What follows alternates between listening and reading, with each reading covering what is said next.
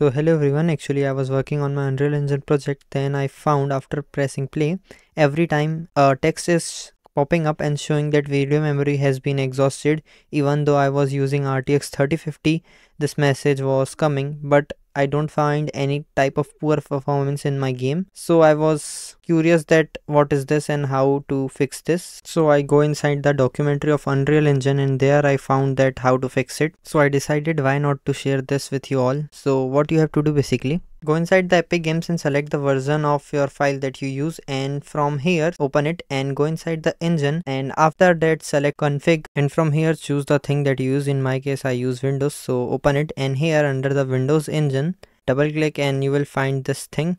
So what you have to do, just simply change this VRM percentage from 70 to 0 so that it will use full percent of our system. So save this file, and when you will come back to your game again, then there you will find that now that pop-up is gone and there is no any kind of disturbance while doing our project. So that's enough for this video. Bye bye.